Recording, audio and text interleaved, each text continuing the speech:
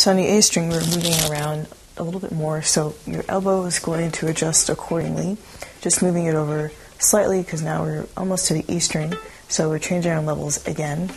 And to practice the same exercise, you first want to make sure that you're tuning first.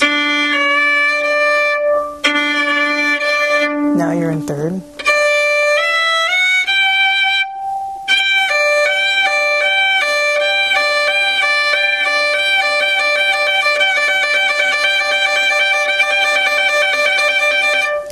Another thing that you can do to practice this is also practice how many notes to a bow.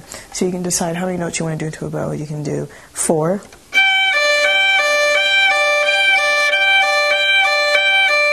or 8,